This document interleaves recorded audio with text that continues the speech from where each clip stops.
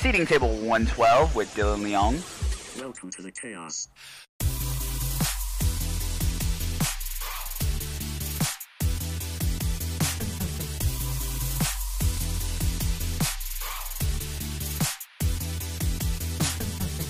Yo, what up, everybody? Welcome back to the Chaos. Today we have on a very good friend of the show and the owner of the local watering hole for everybody in the LA nightlife scene, because if you've been in the LA nightlife scene, you definitely have a story about the Belmont. Ladies and gentlemen, our good friend Dylan. What's up, Dill? Hey, how you doing? Thank you. That's a very flattering intro. I appreciate that, Mike. Yes, welcome to the show, man. I'm excited because I've only seen you in passing in drunken moments. So to get to know you. Sorry for being that hammered at that time. I thank you for being that.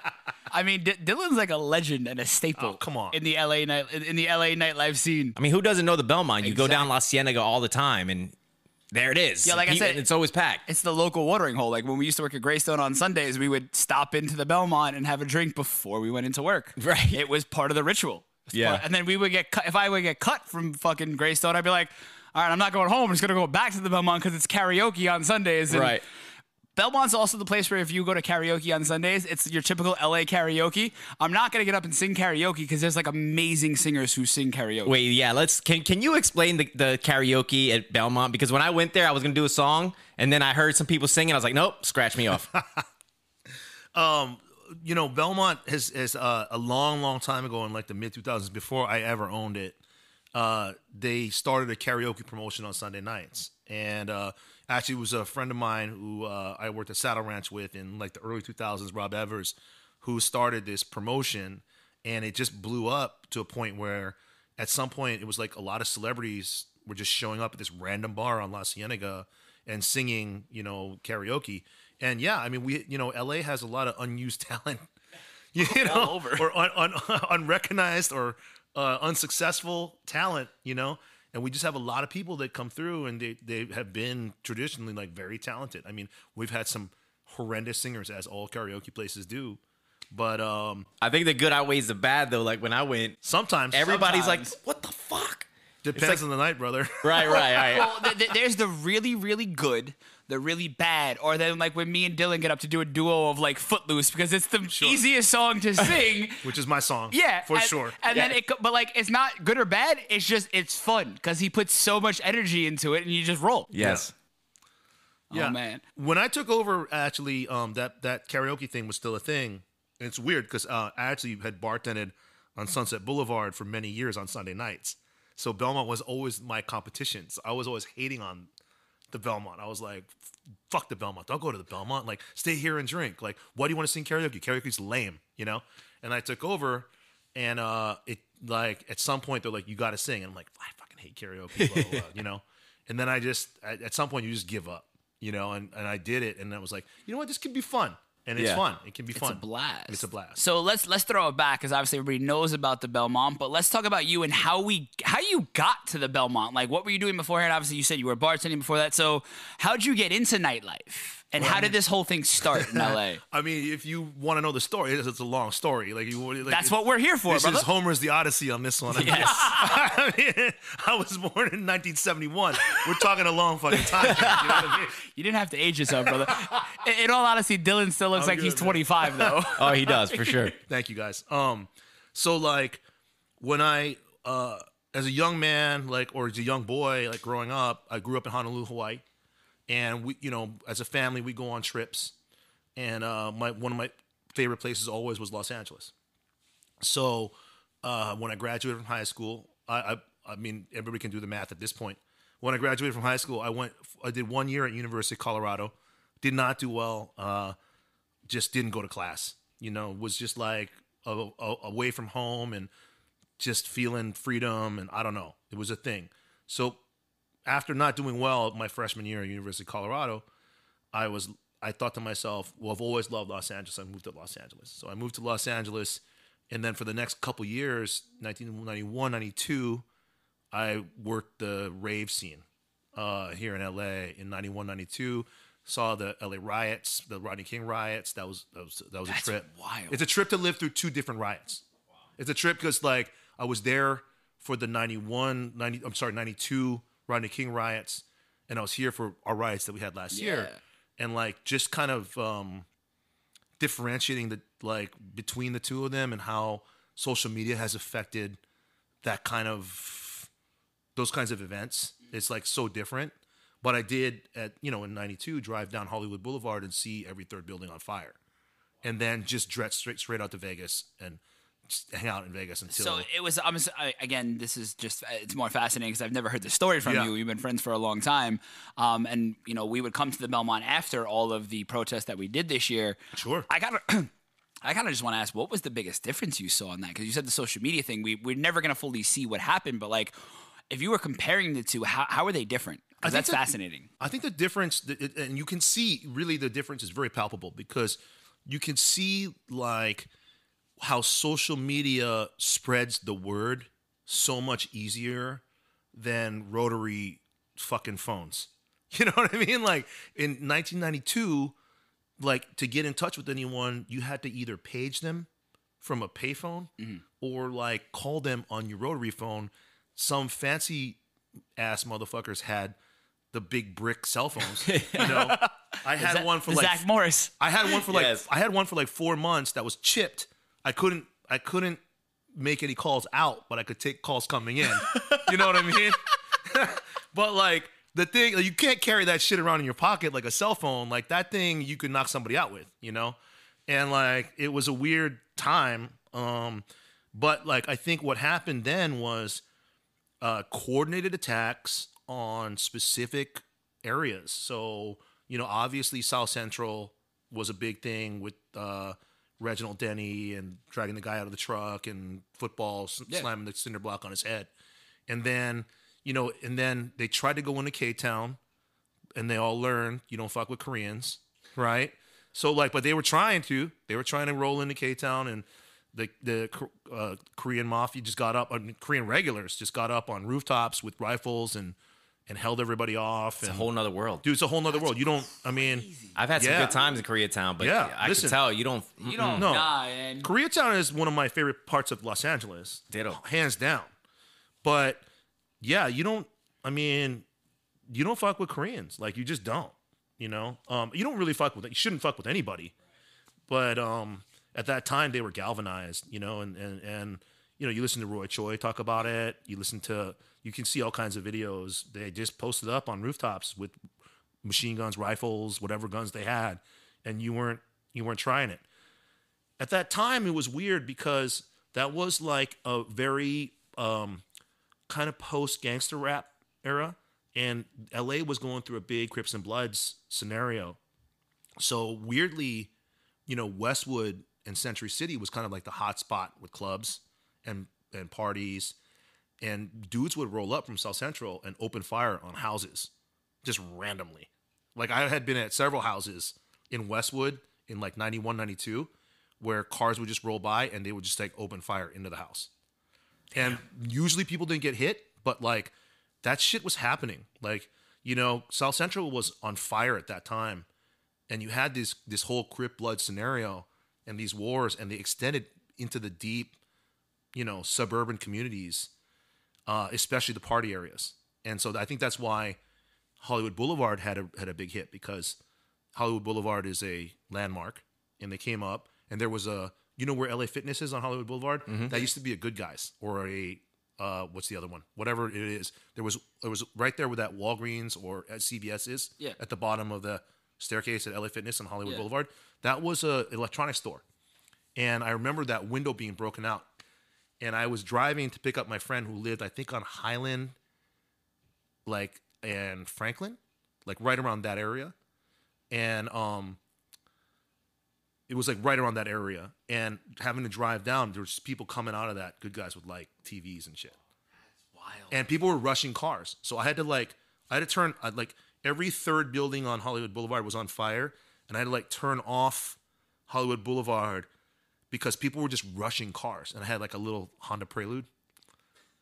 So you were getting in and out quick, though. I mean, I'm an Asian man with a Honda Prelude. It was kind of a sad thing, but that's what it was, And I had to Just go. So I picked her up at her place, which I think was somewhere around there, and I can't remember exactly where it is because it's so different now, Yeah. But then I remember we just jetted right up Highland, hit the 101. and just took off and went straight to Vegas, and then hung out in Vegas until everything subsided. And then coming back into LA, you'd roll down Hollywood Boulevard, and every third building would be burnt down. And they'd be like, some of them would have like flowers on them. Some of them have with like notes that said like, I saved every single dollar I had, moved from Armenia to Los Angeles and opened up this poster shop, and now I got nothing, you know. And it was a crazy time, but it was very similar to what happened here. I was definitely more frightened this last time than I was in the early 90s. Really? I think also because I was 20 then. Okay. 20, yeah, I was 20, I was 20. And like when you're 20, you don't have fear. You know what I mean? You feel invincible. And then and also this time anarchy kind of spread throughout the city a little bit harder than it did then. I think then it was very localized. It was very specific areas that were getting hit. And now this time it was like kind of everywhere. Yeah, like you said, with social media, you knew where everything was. Yeah. So it wasn't like a surprise, like, holy shit, it's just, you're And like, they oh my could God, it's getting organize it. close to me. Yeah. And they would organize it. Yeah. They'd be like, yo, we're going to be at this corner at this time. And then we're going to be at that corner at that time. And we're going to be at this park at this time. And we're going to move and go to all these spots, and here's the route. And Right. And it's Yeah. like, you know, and then they had flyers and social media and all that stuff. But back in the day, they didn't have that. So it was kind of like they had to coordinate in a different way. And it was a lot less effective. Damn. I mean, I love the tangent we just went off. Heading back, too, because, no, I mean, that's just something that I know we've spoken about. And Nick, our producer, we've had a lot of conversations about this and, you know, just how this whole year has been. But that's definitely a take I never got. So thank you for that. But so back to how you got into then. So you're here, you're 20 years old, you come back now. So I did the rave scene for like a bunch of years. Not a bunch of years, 2 years. And then at that time, you know, I think LA was a very different animal than it is now. And I realized I gotta go back to college. So I went back to University of Colorado, graduated from there, and then ended up working in bars there. And Was this after the riots? this was When after you the left? riots. Okay. Yeah, 92 was the riots. Like I think it was like May 92 or something like that. And then I might be off by a month or whatever. I'm pretty sure it was May though, because I remember there was a Rosala rave that we were all supposed to do, and then Rosala rave got canceled because like the LA riots happened. Wow. Remember her? Everybody's free to feel good. Remember that song? Anyway, so then I packed up my shit. I went back to college in Colorado, and then I started working at bars. My senior year, I worked at this bar called Taylor's on the hill in Boulder, Colorado, and I think that was like the beginning of like me just and my downward spiral into nightlife. I love how he uses the word downward spiral that was intentional, brother. Into nightlife. But honestly, we talk about the downward spiral, but like, yes, there was a downward spiral, and I want to hear the mental toll it had to take, especially this year with COVID and being a bar owner. You're the first bar owner we've had on this show. I can only imagine Grateful what to that be here. was. Yeah, I can only imagine what that was like for you, as well as everybody else who's really going through it.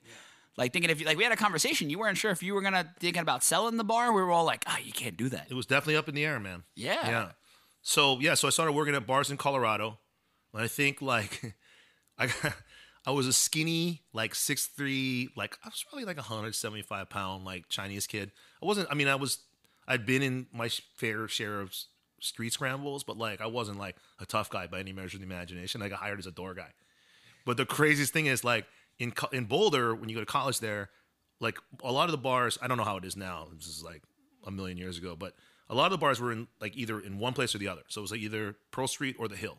I worked on the Hill, and they hired me as a door guy, but then they would just feed me cocktails, and then they would go, "Hey, go check out the other bars and see what's happening at the other bars, and come back and give us a report." So I would be scouting other bars and then grabbing girls from other bars or whatever and bringing them back down to the bar. So I think that was the impetus of me becoming a promoter. Yeah. You know, I mean, that's really was like kind of what happened. I was officially security. That's amazing. I didn't know we went from security to bar owner. That's definitely a whole. You weren't securing a club. You were securing the women going into the club. I was security. I mean, I had got in my fair share of tussles too, Yeah. but yeah, I mean, like a lot of times, and my fellow fucking security guards would be like, like my buddies that we all got hired with were like, "What do you get to go from bar to bar and have drinks?" And I was like, "I don't know. I'm just that guy. Like I'm the skinniest one. I don't know. Like they sent me on the missions, and I guess that was the beginning. I don't know. And then that was it. That was like how I started in nightlife. After that, I moved to Honolulu for a year and a half, surfed for a while after I graduated from college, and then went up to San Francisco. And I lived in San Francisco for about 6 years. And there I worked with there's a legendary duo named Martel and Nabil that are like the oldest school, like San Francisco promoters from like house clubs back in the day. They were dear friends of mine, awesome guys, the best guys you can ever hope to meet. I worked with them. I started DJing for a long time. I was in that whole like San Francisco house music scene with Miguel Miggs when they like interviewed Madonna, and they were like, "What are you listening to right now?" in Rolling Stone, and she was like, "I'm listening to Miguel Miggs." Like it was like a crazy thing. It was like this '90s house music revolution in San Francisco, and I was like kind of DJing. I was running clubs, promoting parties, and then I realized halfway through there, I was like, I've always wanted to live in Los Angeles. I don't like San Francisco. Like, I'm having as much fun as I can here, but I know that it can be better down there. Yep. So then I moved back down to LA around 2000. There was no house music in LA, so I quit. Started bartending again. Ended up bartending at Saddle Ranch. Got a job through my boy Mark Harris. And I worked with a lot of the prominent bar owners now. Yeah. Craig Lay, me, it was just all, like a bunch of us that all kind of came up in the system back then. It all started at Saddle Ranch. It did. A lot of the shit started at Saddle Ranch. I've heard that. I've heard Saddle Ranch was like a big mecca meeting place for a lot of people. That's one of the first places I went to when I got to LA. I got to LA in 2005, and that was like one of the first places that I went to. Wasn't there a reality show about it? There was. It was after me. Right? I didn't work there then. Real quick. I worked there for just like about I worked there just about a year and a half in the early 2000s, like 2002, 2003. But I'm friends with almost everybody that I worked with then, now. And I know all of them. And they, like, there's a lot of guys that have had to come up on that scene from then, It's kind of an interesting thing to watch everybody kind of, like, grow and change and stay. Oh, definitely. I mean, we've seen that with all of our friends. And, like, because we're in this cusp now where we're kind of, I thought I was out, getting out, and being at that age where, like, all right, it's time to move on. It's like I said, it's either you make that move into executive upper management or you own your own bar. Right. Or you get the fuck out and do something else. Yeah. Yo, so I want to tell you how I went for an interview at Saddle Ranch one time, but I want you to set up what Saddle Ranch is like and what the people that work there like what people dress like. Oh yeah. So like it's a country western bar that used to be a place called Thunder Roadhouse on Sunset Boulevard back in the like 80s and 90s. And Thunder Roadhouse, if you lived in LA before our time, you did not go out on Hollywood Boulevard or Sunset Boulevard. You just did not. It was not a place. Still don't. Well, not now, yes, but like there was a time when Sunset Boulevard was super hot. Yeah. And that's probably when you guys first, I don't know if you came up after that, came here after that or whatever. I was in like 2012 by the time I got out. Yeah, okay, so that was 05, after. yeah. Was that? Yeah. Well, 05 Sunset Boulevard was pretty hot still, I think. Yeah. But there was a time when it wasn't. And I think the guy who really changed that was this guy, Larry Pollock, who kind of changed the whole scene of Sunset Boulevard at one point in time. At one point in time, Sunset Boulevard became like the hottest place to hang out in LA. And he created a place called Saddle Ranch, which is a country western rock and roll bar. And people It has a bull. People had like the people who work there have to dress accordingly, right? So like bandanas on their heads, or they have to look like just goofy LA country western Cowboy. people. There was a point in time actually when I was working there, you'll love this. When I was working there, where they called all of we had like monthly meetings, and people would yell at us at those monthly meetings. They'd be like, "You need to do this, you need to do that." It was kind of like it's almost like a cheer. I don't know. It was like a, I don't know. They don't do it anymore, thank God. But at one point in time, they decided, every hour we're gonna play Cotton Eye Joe. Okay, and when we play Cotton Eye Joe, everybody who works here has to get up either on the bar or on the floor and do a choreographed dance. And I was already in my 30s, and I was like, no fucking way. I was like, listen, motherfucker. I love the Cotton Eye Joe. You can legit fire me. Yeah. I don't give a fuck. I am not doing a jig to Cotton Eye Joe. Right. Every time you put it on once an hour. Once an hour, man. That's You a can lot. go fuck yourself. Like legit. And I was like, there is no fucking way. And I didn't. I never did. But they had meetings where they like taught us the dance, and I just sat in the back, just grouchy. And I was like, there's no way I'm fucking doing this. Yo, so that's a great setup for Saddle Ranch. Did you do it? I never did. That's did. awesome. I never learned the dance. I never did the dance. I'm not that guy, dude. You know me. Come on, Mike. So this place is like it's super Hollywood, but it's got Very a country like facade. But everybody dresses like ripped jeans and like bandanas on Sure. their heads and Cowboy like crazy boots. hair. Yeah. So my friend, I believe her name was Summer. I don't know if you knew Summer, but I might have known she her. was a bartender there, and she knew I was looking for a job Oh, I at know the time. Summer. She married an Asian guy. Yes. Yeah, she's a good friend of mine. Shout out Summer, I love love you. her. Yeah. We love you, Summer. So she's like, look, they do the open calls here every Wednesday or whatever, and Yeah. she's like, go interview. And I was like, do I need to talk to anyone? She's like, no, just show up with everyone else. And she didn't give me a good forewarning. I come from New Orleans. When we go on interviews, we wear button-up Suits. shirts and, Yeah. and ties and Right. dress pants. French common law, baby. So I put on Sunday's best, and I show up at Saddle Ranch, and I look around, and I'm like, I don't fucking belong here, dude. Everybody's like they're going out to a club, dressed up, and I'm like, are they here to drink or? I'm like, I'm here to interview, and I mean, I walked in, and they looked at me, and I was like, oh yeah, I'm not getting a job. Yo, I I didn't just belong there fucking either. walked out. I was so, because it's so Hollywood anyway. Yeah. You know, when you first get here, you're so intimidating Yeah, to oh, walk yeah, into yeah. that. And I'm like, fuck. They probably thought I was the manager coming in there, but not even that. The manager was dressed like that too. Listen, it was the best thing that ever happened to you. Yeah. I mean, I didn't belong there either. I'm Yeah. almost 6'3" Hawaiian Chinese guy in his 30s. Yeah. You know what I mean? I worked in the service bar in the back until they pulled me out. Like, so I got a cush job there. There was a service bar.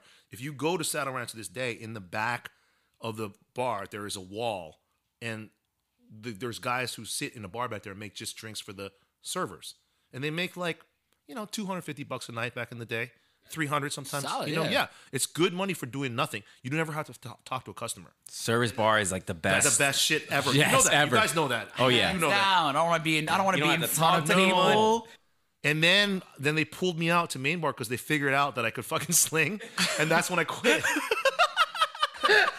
They're like, I gotta work the main bar and do a Cotton Eye Joey. Fuck No, this. fuck that, dude. There's not enough money on this planet to pay Dylan to do the Cotton Eye Joe Oh and bartender my God. front And bar. listen, man, like I love, like Larry Pollock was the owner, and I love Larry. We aren't on good terms, but like I haven't set foot in there in a really long time, and like I know they were really successful through the pandemic because Yeah. they figured out that they could move tables out into They have more tables outside more than they have before. inside. Yeah, which is great. I drove past there the other day. It was packed outside. They have, you know what? It's become the TikTokers' paradise. It's Oh, like shit. Oh, dude. all the TikTokers hang out there. So you, at any given point in time, you can see like 30 19-year-old girls rolling out of there. And like, yo, they have. So actually, the last night I partied with you was a few weeks ago, and me and a buddy of ours were at Saddle Ranch beforehand. The table next to us was these. They had a camera on the Yeah. table, and not that I'm not saying that I'm not on TikTok because I definitely am. It's addicting, but like, yeah, it's definitely like that now. Yeah. It's wild.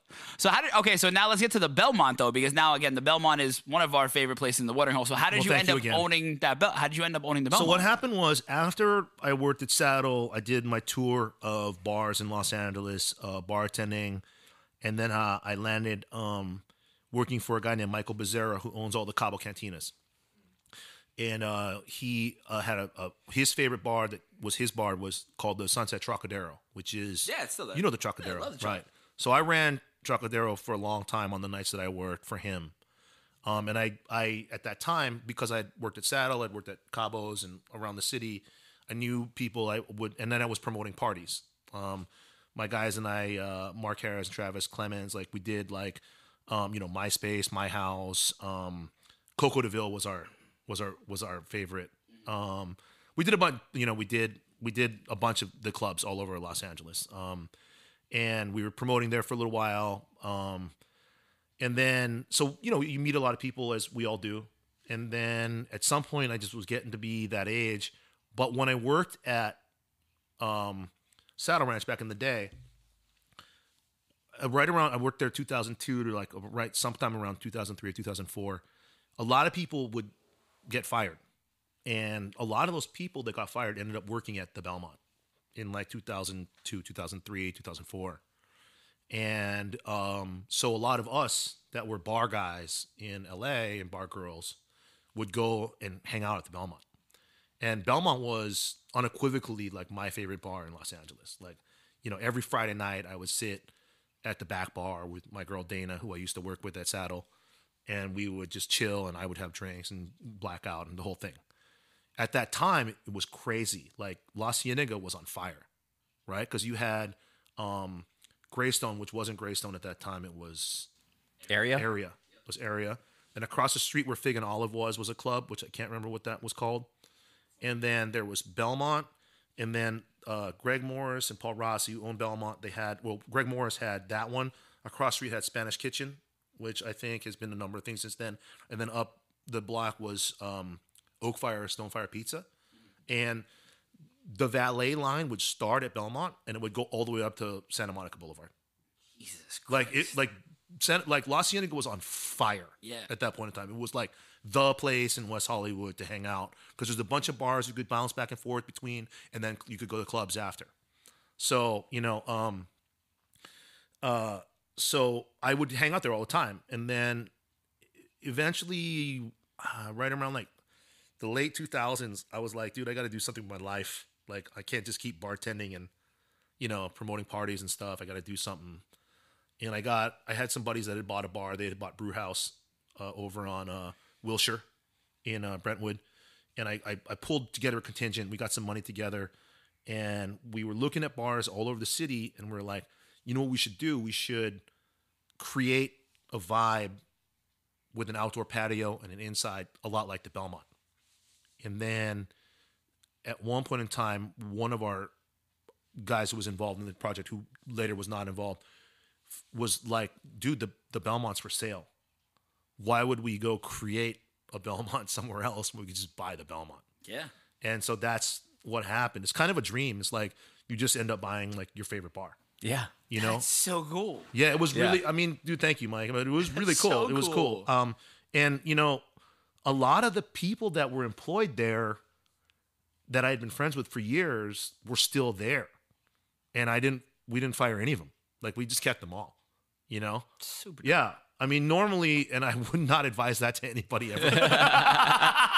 And much love to all of the people who know that, whatever. But like, and I kept them, and they were still great. I mean, you know, because we're friends, they were loyal, you know?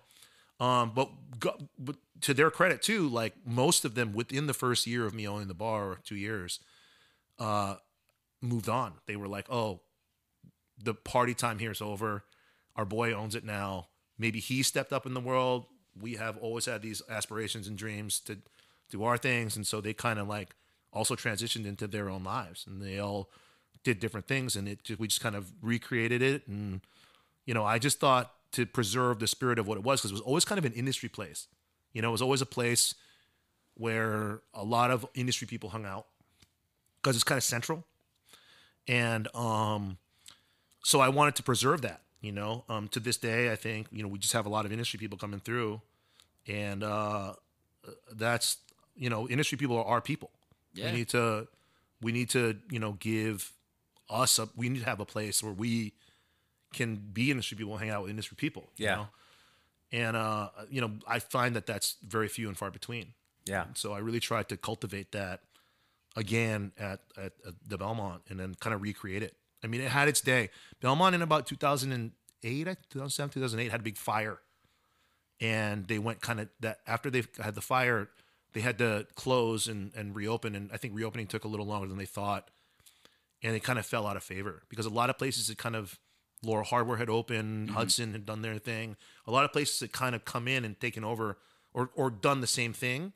And then when Belmont had the fire, they kind of fell out of favor because people became used to going to these other places.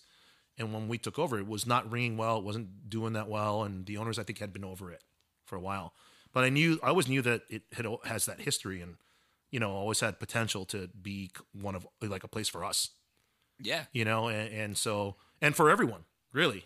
But, It's definitely a place for everybody. Like we said, within the industry, it's known as the watering hole. And something that we always touch on the show is just like, it's that bond of nightlife. Like every time you go there and you meet somebody, it's an instant chemistry because you're in the industry too. We got something we can relate and we can talk about. And there's this family. I mean, I've had so many nights with you in that back bar till God knows what time in the morning, just hanging. But like, but not even any of that. Kidding, but like, just the people we were with. Yeah. Like, because we all worked throughout the week. We all didn't see each other. So then on Sunday night, it was just like, let's chill, swap stories about the week. It's good to see my friends. I've been dealing with shitheads all week. I just want to be with my people. Like that's still the feel though. Yeah. I think that's important. I mean, I think that, coming up as an industry guy, it was very, very important for me to create an industry place, and I also know that after my experiences like bartending on Sunset, where like Summer used to come in all the time with the whole Saddle Ranch crew, and like the whole Cabo crew would come in, and everybody like standard crew would come in, and then it was like, oh, I get it. Like you create something where we can all hang out, and then we can all hang out. Did you ever get to a point where you had to be like selective of who you let in, or was it a bar? Because I never had a problem walking in there and seeing celebrities, and was there ever a time where you had to like, oh, okay, I have to do crowd control, basically? I mean, I think we all have had. You guys have definitely had that more than me. Yeah, I mean, SBE was. I worked there. I couldn't even get into Hyde. I swear to God, it was the most embarrassing. Yeah, I know. Yeah. 2 of those people were working. Everybody else. Paris Hilton and then whoever else. Yeah, exactly. That was it. Fucking SBE, man. But yeah, no, I hear you. You know what? Belmont's never really been like that. The best part about Belmont too is like I said, like what Mike touched on. We have that back bar, right? So a lot of times if celebrities come through, we can kind of section off that back bar, and they can come through there. Yeah.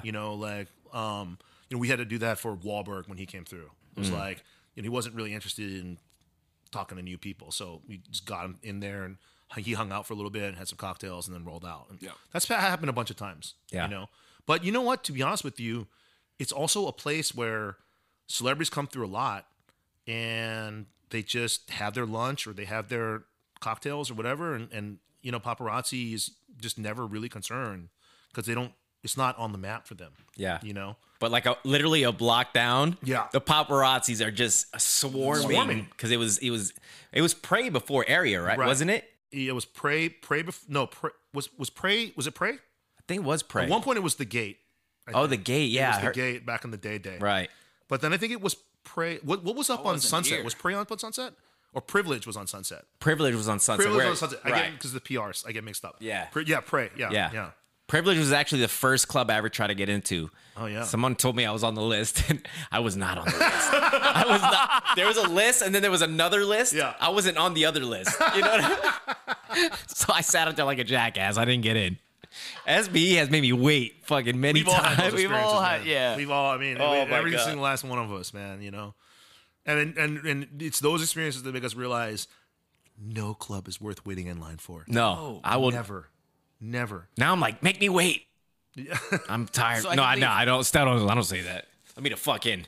I don't go to nightclubs anymore. Yeah, I know. Not anymore. We're all past that heyday where it's like we're going out. Yeah, let's just hit a regular bar and call it a day. I don't have the audacity to go to the nightclub, deal with the promoters, the little kids, and everybody in there, and they all think they're cool, and we're just like, I just want to drink. I want to be able to conversate with a friend. It's weird. You get to that point, right, where like you reach that age, which I think happened to me much later than you guys, but you reach that age where you're like, dude, I just like, what is the point of going to a club? Like, I mean, it's fun, but it's different. It's just a different scenario. Yeah. I mean, we've hit on it a few times. Like, even how I was joking now, like I waited outside a line, but then like years later, I was at the top of the food chain of working for SB. Sure. And I didn't want to be caught dead in a club. I was just like, I gotta go to this club again. And even when I was going out to have fun, I'm like, I wasn't having fun. I was masking it with drinking and whatever else I was doing at those times. It's a fascinating thing because, like, being as old as I am or coming up when I came up, like I actually had this view that bottle service ruined nightclubs. Like, I firmly believe that. I think that it's fair to say in a capitalist society that bottle service is eventually like an inevitability. But growing up, when I used to go to my clubs, when I started going clubbing in LA, like, Garden of Eden, like, there wasn't bottle service. Like, and everybody starts on the equal ground. And That's different. And you walk into a club as a man, and it's like you start on an even ground with everybody else. And it's about your charm. It's about, obviously, if you have a bunch of money and you walk to the bar and go, I'm buying everybody drinks, you might be a celebrity for that 5 seconds that's happening, and that's good for you. It's the same thing as bottle service then, But back in the day, you walked into a club on equal ground with everybody else. And if you wanted to fucking dance with a girl, you'd be like, yo, I'm feeling that girl over there. Maybe you try to buy her a drink, maybe it doesn't work, or it does, or whatever. But everybody kind of starts on an even playing field. Now it's like, or historically, I mean, not now because there's no clubs, but historically, then what you guys know better than anyone, it's like, what table are you at? Can we bring girls into that table? It's a whole different scenario. It's a whole different vibe. And I was promoting it to being a bottle service too, and I had to kind of relearn everything and figure it all out. It's different. I think it was a lot more fun, but maybe I was also younger. I don't know. No, you're right, man. Like, I remember those times when I first got to LA, I would go out to clubs and I would act. People were still dancing. Yeah. And now nobody fucking dances. They're standing around, looking around like which next table they could get to, or they sit at the highest seat they can find. Yeah. Whichever booth has the biggest back. Yep. Right? They sit on top of it. Whichever bottle buyer has the most money. And God bless you for having the most money. I'm not judging. But, like, at that time, like, it doesn't seem that fun, right? It's not that fun. Now it's become about status and clout. Right. And, like, if you don't have that money, you kind of feel like shit when you go to the club and Sure. you're not that guy blowing money and you want to talk to that girl, but she won't give you the time of day because Sure. and you're like, well, what am I doing? It sets up this unrealistic expectation Sure. of life. That's why I always hit on the bartenders. Yeah, that's smart. Yeah, that growing up, that's my thing. I love hitting on. I don't want to say the help because I could say that because I've been the help forever. Yeah, right. But she's one of us. Yeah, she's one of us. Yeah. That was like the ultimate, like getting a girl who's at the club, whatever. But getting the girl that's behind the bar, yep. They're like the unicorns, man. They're so Right. hard to get. Right. I love y'all, by the way. Mad love. Yeah.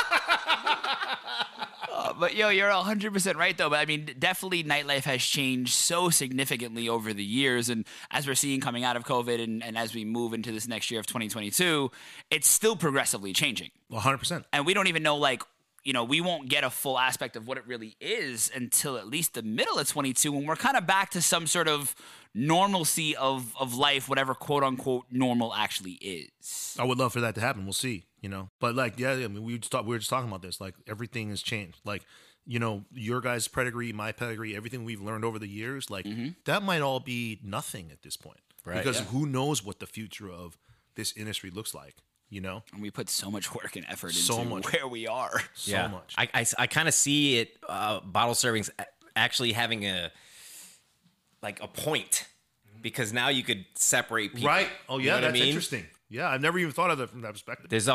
So clubs are already set up for that. Sure. But they're not set up for like bar scenes. Like, Like, it's separating gotta the be- crowd Right. now seems logical Right. versus, like, anti-fun. Yeah, you have a minimum of people who you let at your table. And Correct to a certain extent, because if you look at some of these other cities like a Florida or Atlanta who just don't give a fuck, at all, that's kind of where we stand on. Yeah. I've touched on this plenty of times before. It has changed clubs, but in the festival world for me now, it is now the biggest thing. 100%. Because now you kind of, like, when you go to festivals, you lose people. Absolutely. Now you have a place for everybody to retreat to. Absolutely. 100%. So it's become a big thing in the festival circuit. And I Yeah. think going back, as the world reopens, as we continue to go, that festival circuit is just going to take over. But I've said this plenty of times before. Once the festival circuit started becoming as more impactful as it has been, and the Sky Deck and the VIP services, that's when I started to see nightclubs start to die out. Sure, right.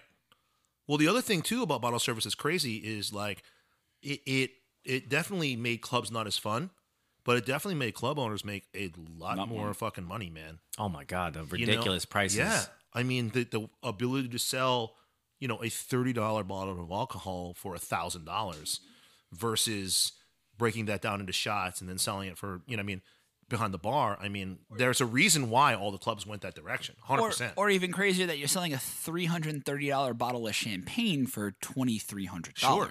Right. Like that's a 2,000% markup. That's insane. Yo, you see that list from fucking Dre's Rooftop? That bottle, the bottle list from Dre's Rooftop in Vegas is one of the most insane things I've ever seen. Oh, is it like the $100,000 packages? No, there was a $757,000 package. Oh, I've seen that. Yeah. You seen that one? Yeah, I've seen it. that It is the most ridiculous thing you've ever seen. It's like a fireworks display, a personal fireworks display. They send you a 757 for you and 50 of your best friends to get on the plane wherever you're in Sandusky, Ohio, or wherever the fuck you are, and they fly you out into Vegas on a 757, and then they give you like I don't know, it was like 100 bottles of Dom Luminous, 100 bottles of this, 100 bottles of that, a Methuselah of this, and then you get a fireworks display, but it was $757,000. I bet you they sell one of those a week. No, I know. That sounds like a Saudi thing. Yeah, that's a specific type of clientele. But I know at the Bellagio and High, you know how they have the fountain? There is a package for 120 grand where they bring out I think it's like 20 bottles, a couple Missoulas, but you could hit the button and pick the song for the fountains to start going. No, what? Yeah. So you would just decide like, you know what? I want all Dom P. I want Michael Jackson Bad to play, and I'm going to hit the button, and we're going to watch the water go. That's crazy. Like, the ridiculous kinds of packages that we come up with. Yeah. Bro, I've had some events where, like, if you buy the $100,000 package, you get a specialized hat that nobody else gets.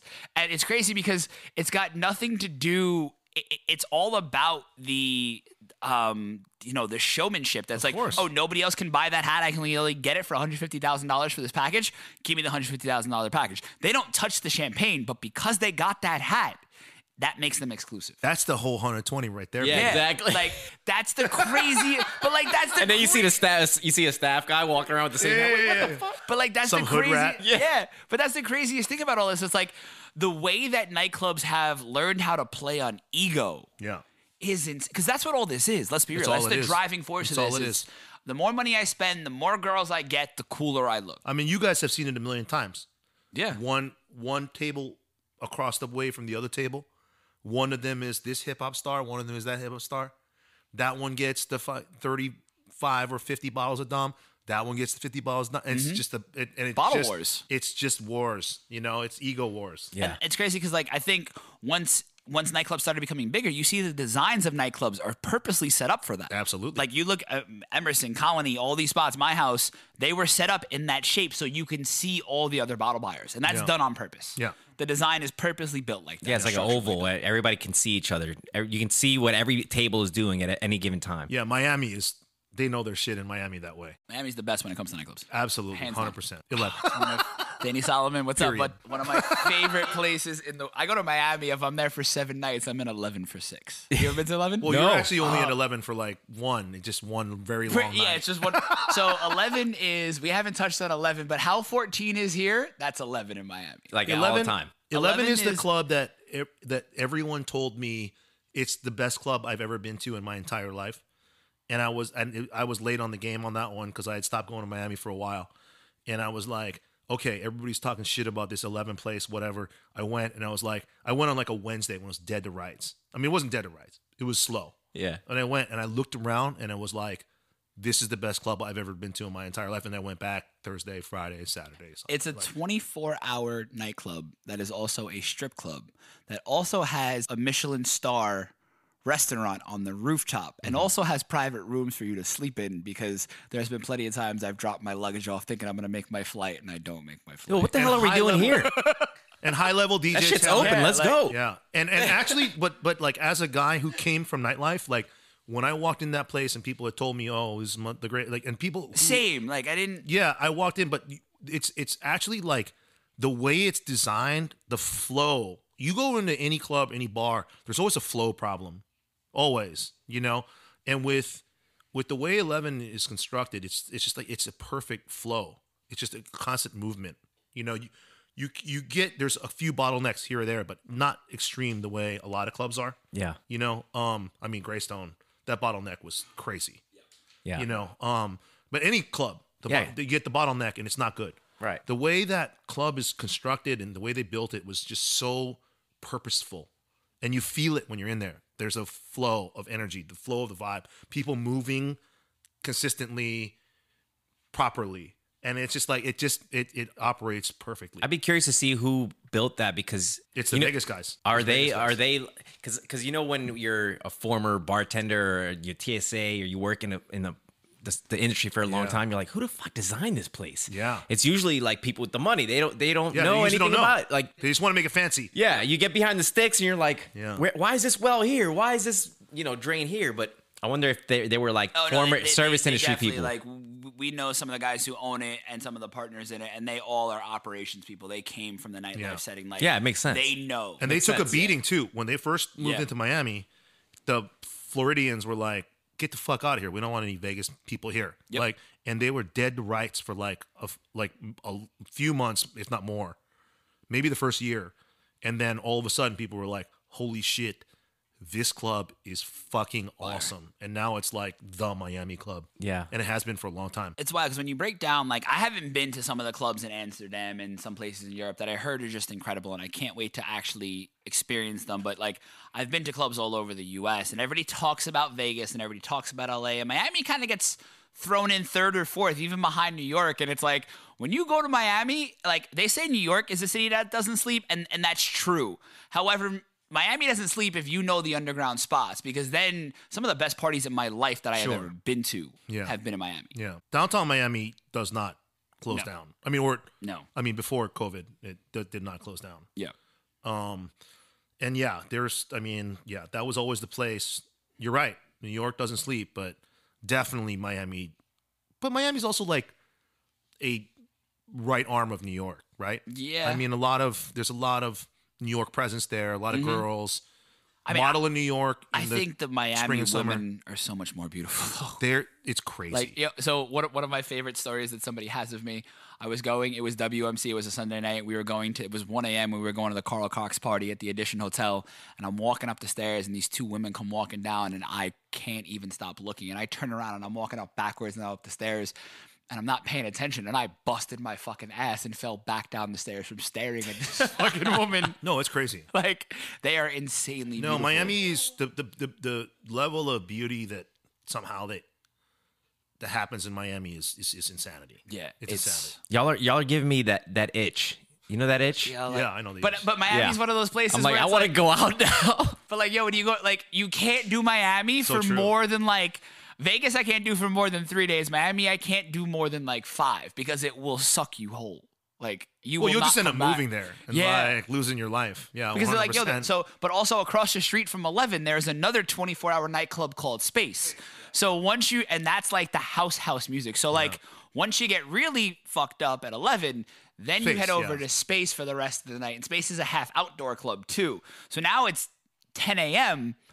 and you're still going from the night before. Oh, yeah. And it's raging though at 10 a.m. Yeah. Like, when I used to DJ Winter Music Conference in like the 90s in Miami, all my club promoter friends and like all my friends would Denny Tenaglia would play at Space, and he would Throwback. play a like 24-hour set, maybe longer, whatever. He had a porta potty on stage, and he would play a house music set for however long he fucking wanted, and that was where we went, like, and yeah, you could be there for an entire day and hear the same DJ for a day, like a 24-hour fucking day. Yeah, it's nuts. And and Space has always been there, and they've always killed it. It's insomniac. it's going a now. thing. It's a thing. Yeah. It's a thing. I mean, I've had friends who like will leave at like 3 a.m., go home, nap, and then wake back up at 8:30 and come back and meet us. Sure. Yeah, see, I was doing that something similar because I'm from New Orleans and we have 24-hour bars all over the place. Yeah, I love New Orleans. Yeah. So I mean, that's a whole different scene. We can get into that's a whole nother show right there. But yeah, I remember those 24 hours staying out three days consecutively. But I used to go to Jazz Fest every year. Yeah. I will say this about New Orleans, that New Orleans is like the realest fun you can have in the country. Yeah. Like when you're going to like Miami and shit, you're boozing, whatever extracurriculars you're doing, whatever. It's like that kind of fun. But New Orleans is like the most like real fun. Yeah. It's like the most organic. I think I actually have been to New Orleans, I think, more times than anywhere else in the world. I love New Orleans. It's I think the coolest town in America for sure. yeah, it's definitely because there's culture. It's not just like a nightclub here. It's so next- different. Yeah. I mean, you can be in a speakeasy, you can be in a jazz club, then you can be in a club, then you can be in some underground place. Like, It's crazy. Yeah. That place is nuts. Yeah. But I love it. New Orleans is fantastic. 100%. now I really want to go out. So this has been a dope episode, and there's been so much we've been learning, and that's what we love about the show. It's every person you get on, it's such a different story, and it's been great having you. So 2 ways we'd like to close out the show is, one, if you have tips for anybody in the industry now who's thinking about opening up their own bar, what would you give for them? And secondly, give us your 1 or 2 of your favorite, craziest, most memorable stories in your long time nightlife career that you've had. I thought about like advice, like, and I think like the things that I can think of off the top of my head for advice are like, the first thing is pay your dues. You got to pay your dues, man. If you want to be in the nightlife business, like, you gotta start somewhere. You got to be a bar back. You got to be a TSA. You got to be a door guy. You got to pay your dues. You can't just jump into it green and figure out the industry. It's, if you start at the bottom, like, and almost like in any career, right? Like, you start at the bottom, you start in the mailroom, you know everything from the mailroom up. I think that the nightlife industry is the same way. I think you have to, like, no matter how cool you think you are or who, like, or whatever, you got to pay dues. You got to, like, figure out what you're doing. You got to be the best at what you do. And you know, and that's how you become the best at what you're doing. You know, I think that's one of the most important things. The other thing I will say is that once you get there and you're in it, and this is something I tell my staff all the time, is that no matter how much shit you take, no matter how much abuse, no matter what anyone says to you, that shit is about them and it's not about you. And you're there for a specific purpose. You're there to do a job. You're there to make money. You're there to create an environment. And no matter what anybody throws at you, you just gotta find a kind of self-confidence in your place and just understand that shit is all about them and not about you. And I think that's like one of the most important things about our business, our industry, that a lot of people sometimes don't even know. Like, a lot of our friends that have been in it forever. Yeah. You know, people take shit real personally. And it's just, when people do that to you, it's just not personal. You know, it's personal. It's about them. It's about what they're going through. It's about their lives and how unhappy they are. And you just can't take that to heart, because it'll ruin you at the end of the day, you know. Some good advice. I mean, that would be my advice, you know. And then to prospective bar owners, my advice would be, don't fucking do it. Like, legitimately, if you love the fucking bar business, if that like, you wake up in the morning, you go, I can't wait to work in the bar, like, then go buy a bar. If that's just like, if you think that it'd be cool to own a bar and you'll meet more girls, or you think that, like, you know, you see your friends that own bar, whatever the fuck, like, go do some other shit, make a bunch of money, and you'll meet girls. Like, you know what I mean? Like, don't, like, the bar business is for people who know the bar business and love the bar business, which I am not one of. But my recommendation would be, like, just understand that it's, like, not all glamour. It's very rarely glamour. Like, I find myself snaking toilets very often. You know, like if that's like, you know, and for very little money. You legitimately make, as a bar owner, less money than any of your employees. Last year I made no money last year. Like every single employee I had made more money than I did last year, which is fine. I love them and they do a good job, but it's not how you get rich. Unless you buy 5 or 6 of them, then you're in some money. You know? That's great advice for people who are listening. That like they think, oh yeah, I want to own a bar in Hollywood. I'm going to be killing it. No, you're going to be killing yourself. Yes. Yeah. Because people don't know, like the owners in bars, they actually work. Yeah. I bartended at my bar for the first like 4 years I owned it, like 5 shifts a week. Yeah. You still bartend there. More for us. Well, for you. For you and me. Yeah. But yeah, I mean, you know, I think that like you really like anybody who decides to get, I mean, really, I think it's almost universal, right? Any industry you get in, you should get in it because you have a passion for that industry. And if you don't have like a passion for the bar business, you know, don't do it. You know, I think that it's one of those things where it just, the thing about bars is everybody has an opinion because they all go to them. They'll go to the restaurant, same thing. Everybody thinks they know something because they're an elite Yelper. You don't know shit. You know nothing. You know nothing about the bar industry. You know nothing about, if you're a customer, you're a fucking customer. You're a tourist. Like, you don't know anything about the business. Get into the business, learn the business, like, understand the business, and if you love it, go for it, man. You'll make the world a better place. But if you think that it's be cool to own a bar, save that for dream time. Like, fucking, you know what I mean? Like 3 minutes a day, Vaseline. Like, save it for that time. Like, don't fucking get involved. It's not for you. It's just not, you know? And we've seen it a million times. Yeah. Yeah. We all absolutely. have. We all have, you know? Everybody thinks they know that shit. You don't know it until you're in it. And I didn't even, dude, I was in the fucking business like 20 something years, several GM positions under my pocket, you know, DJ, promoter, all that shit. And I didn't know shit about owning a bar until I actually owned a bar, you know? Yeah, it's a whole different world. It's a whole different world, man. It's a whole different world. And, you know, the way you make money is you own 3, 4, 5. You know, I only own 1. Thankfully, you know, I've diversified myself. But, like, you know, to open 5, like, I can't even imagine. Like, pandemic hit, you got to renegotiate 5 leases. I got a buddy, like Mike Becerra, who owns, like, all of the Cabos. He had to renegotiate, like, 20-something leases. I can't even imagine. Jesus. I can't Sal imagine the Aurora, brand. who has, like, you know, my buddy Sal, who owns, you know, the Black Market, the Local Peasants. He owns Scope Italian Roots. I mean, every lease that guy had to renegotiate, like, I can't even imagine, you know? It's crazy, you know? I mean, nobody expected COVID to come in and hit like it did. And, like, it shook our industry. Sure. It shook it. But Everyone. But like you just said, even having 1. Yeah, it's crazy. It's nuts. This seems like a nice place to take a break.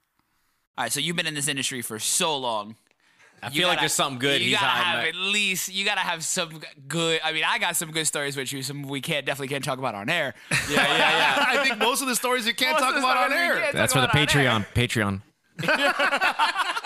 we're thinking about starting like a black vault. You gotta have a Patreon. Part of- yeah. You gotta have a Like where Patreon with those, because yo, I mean, and Dylan, we've talked about this because when me and Dylan went to go grab a drink before we even started this podcast, we were just like talking about everything, and he's like, "Yo, man, we got some really good stories, but we definitely can't talk about them." Yeah. And I'm like, "Yeah, definitely. There's a lot of things we have to leave off this show, but one day there will be some really good episodes." It's a weird thing though, because like, you know, you almost forget, right? Like there's like I don't know, for me, it's been so long, like, I forget, and like, and you're in it every night, so you're totally desensitized to things that are happening, right? Like you might have seen Chris Brown slap Rihanna like a couple times at a table and just been like, oh, that's just Chris Brown, you know, and then the shit goes viral like, on the news, and you're like, oh, well, I saw that at Greystone like 7 times. Yeah. You know, like, you know what I mean? Yeah. And I actually was there, I think, when that shit happened. I was there too, that's what I'm actually. saying. Yeah. This is what I'm saying. And over time, you just like, it's just like, yo, oh, that shit happened again. And someone around you might be like, holy shit, did you see that? And you're like, see what? I see that every night. Yeah, like, it's that we don't live in we talked about this. We Yeah. don't live like, not that we don't live in a reality, but we have a skewed reality. Yeah. 100%. Compared to the norm of regular, I don't even want to say regular people, to the other people elsewhere in the U.S. and elsewhere around the world. Right. Well, how about you take it back to where, like, when Mike and I weren't here? Like, because I like to hear about Yeah, old throwback. Hollywood. Yeah. I'm quoting, but doing air quotes. But the Hollywood when you got here, like after the riots, like how was that, and like how was that scene? And That was a crazy scene. That was probably some of the craziest shit I've ever seen in my life. If I think about it, that's what we want to hear. was then. It was probably like the rave scene when I was like, 20 years old, 19, 20 years old. The stuff that was going on in LA, because there was a lot of underground clubs. My favorite club at that time was a thing called Flammable Liquid. And with Flammable Liquid, you would call a 213 number at, I think it was like midnight. And if you had the number, you called it, and they would tell you where to go. And every week, every Saturday night, Sunday morning, at 2 a.m, it was a new venue. And so you would just go to a new place. Sometimes it'd be at a hotel downtown. There was one time it was in a crater, like off the 5, right? And they had the DJ, Doc Martin, was the resident DJ at that time. And like they set up turntable, he was playing. And one of the craziest ones was during the LA riots, the beginning of them. There was a Saturday night, and we all went to this, and it was this crater off the 5, and they had the turntables and a bunch of speakers, and we're all like just partying in a crater. And because I think it was the LA riots, they thought it might be related, and helicopters came out of the sky and landed like in the middle of the dance floor, basically, and everybody just had to fucking split.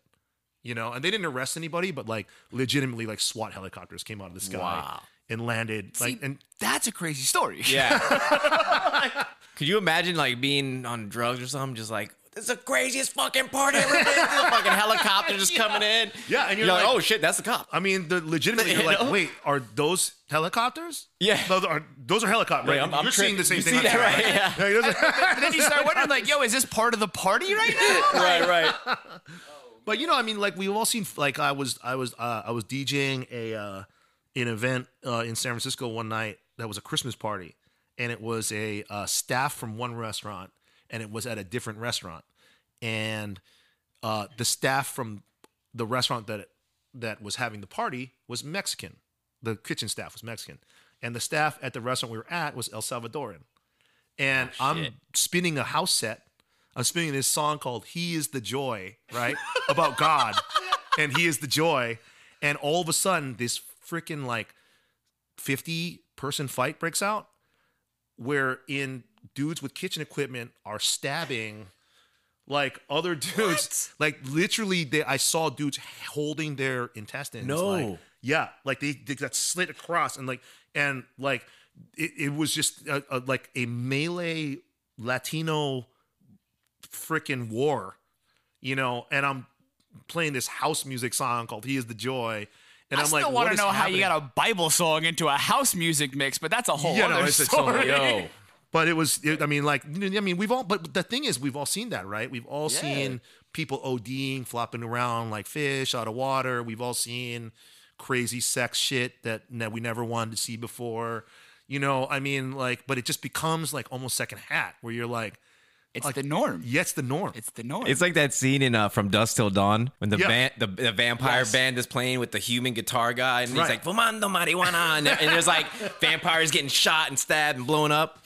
That's what I just pictured when you told that story. But that's Greystone. But that was Greystone on Sunday. Yeah. Oh God.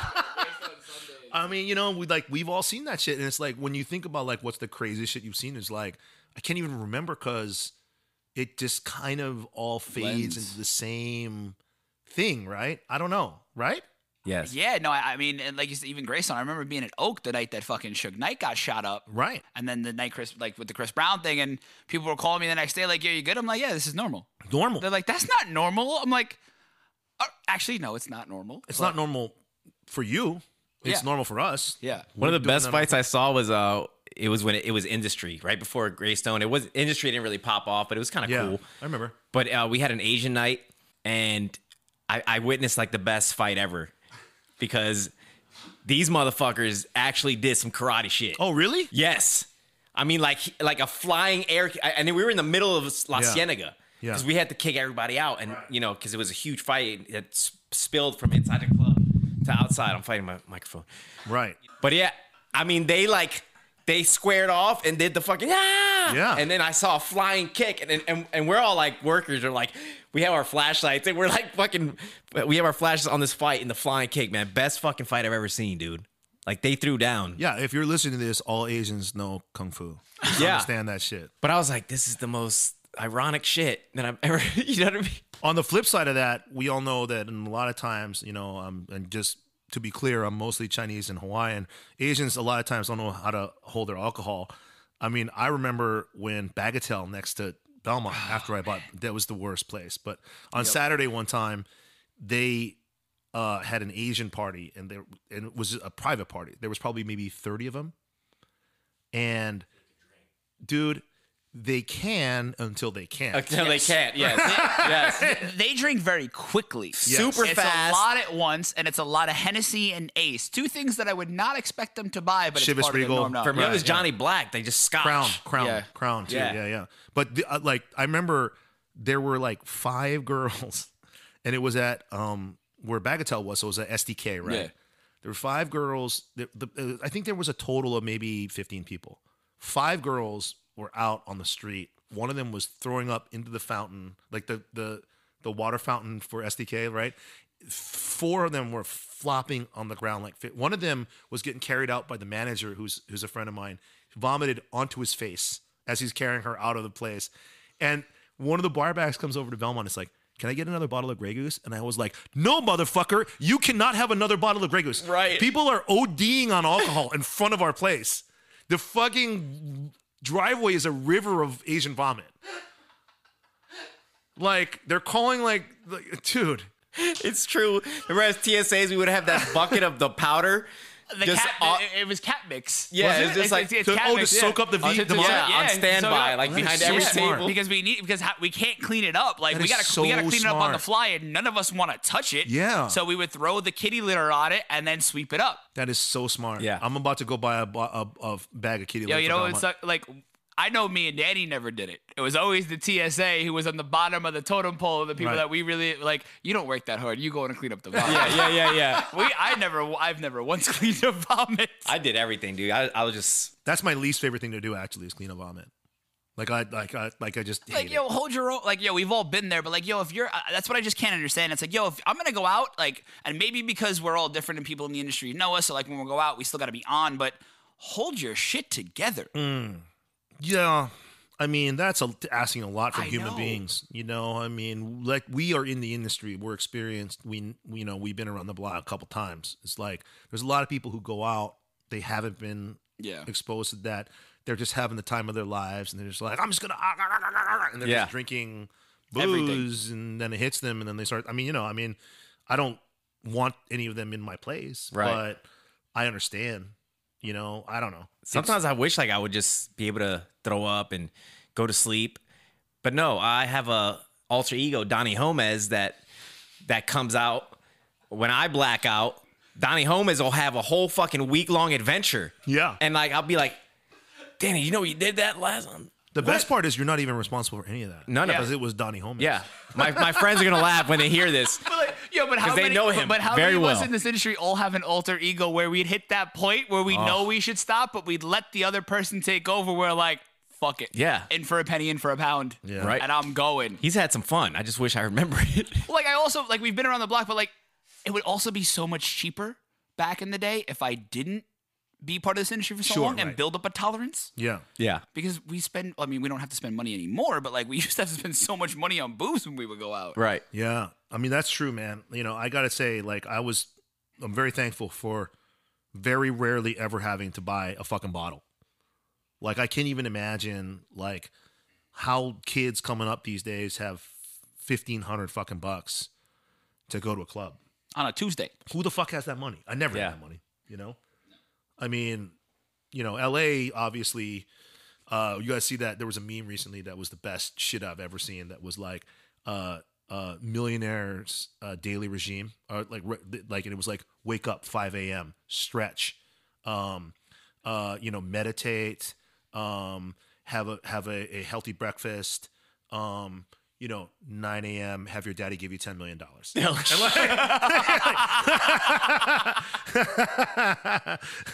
Like, there's so many of those motherfuckers out there, man. and it's just like, then they're like, oh, like those are the table, but I can't even imagine, like, these kids like have to work a 9 to 5 fucking job and then go out and spend $1,500 on a bottle. I think we're past the whole 9 to 5 job things. Yeah, well, I mean, a lot of these kids going out are now. Are we though? In LA? Maybe. Because I think a lot of it is now on this whole. A lot of these kids that we see that do come out to the clubs are all these YouTube stars, influencers, and people like that who That's are true. getting paid a lot of money to just do radical shit. Right. Like, I think when we were growing up, that wasn't as, because the internet wasn't as big thing as it is now. Yeah, right. So that wasn't a thing. So when we see the younger kids come out, it's usually, if I see somebody who's younger, who's in their early 20s spending money like that, usually you're some sort of influencer or YouTube sensation. Or you got family money. Or whatever. Yeah, he got the 10 million at 9 a.m. Yeah. You got that 10 million at 9 a.m. I do like seeing like the group of 10 dudes. Well, I mean, I didn't like seeing it at the time because at the end of the fucking the shift, when they're done with their one Grey Goose bottle, everybody pulls out their credit card. Yeah, split it. That was Yeah, the they're service splitting it problem. like But 10 those are the 9 to ways. 5ers. Those are the Those are the guys 9 to 5ers who that- work yeah. You know what I mean? They worked all week to go to the club for their one bottle of Grey Goose. One of them is like a VP at Dean Witter, like just busting his ass, and the rest of them are just like, oh, my boys at Dean. You know what I mean? Like, Yeah. I can't even imagine though. Like back in the day, you got that job. You're at the bar. You're buying pitchers and shots, and you're good for a while. Right. Now you got one night every couple months. Yes. You know what I mean?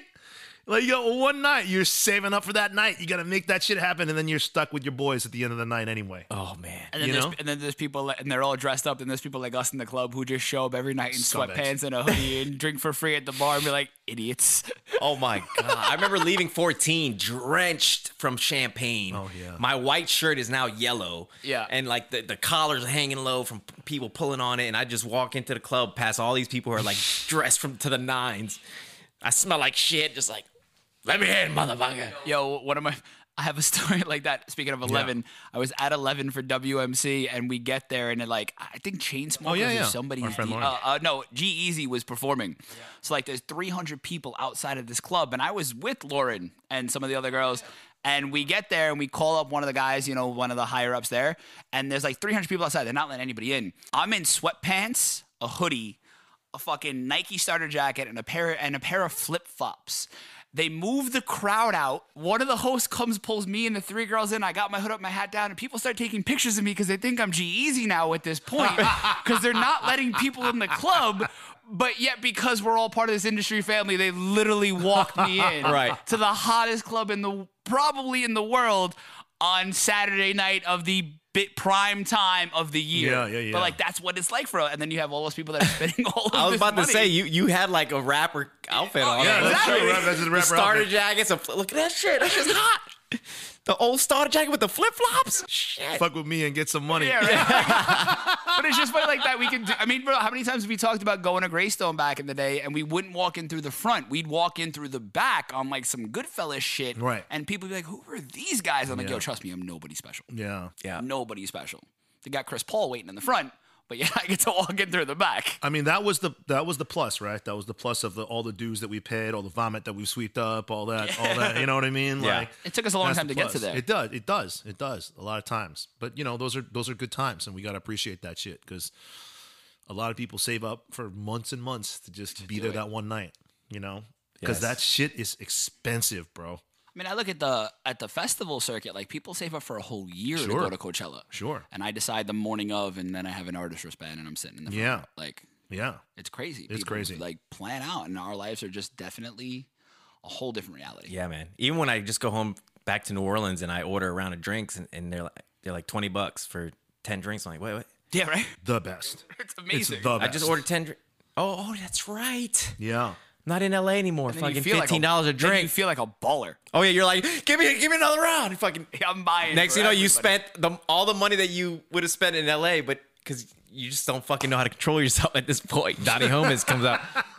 Oh man, yo, I feel like we need to bring you back. I'm down anytime. Oh man. And I'm actually interested to see when you go back to like full service again. Okay. Yeah. How everything changes.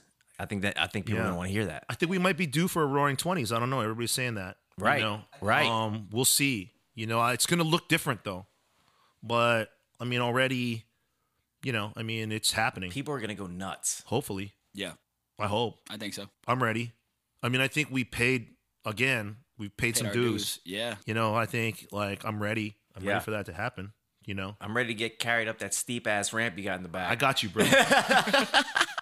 We'll do it soon. Yo, Dylan, thank you so much Thank for you for being having on me, this guys. show, man. You It was were a real great. pleasure. Great time, man. Great times. Yeah, we'll see you next time on the Chaos. All right. Peace. Thanks. Peace. Thank you for listening to this week's episode of Chaos Control, hosted by Mikey Tableman and Danny J. Gomez. Producer and audio engineer, Nick Dewar. Please be sure to like, subscribe, and leave a review on the Apple Podcasts app or wherever you listen to your podcasts. Join us next week for more Chaos.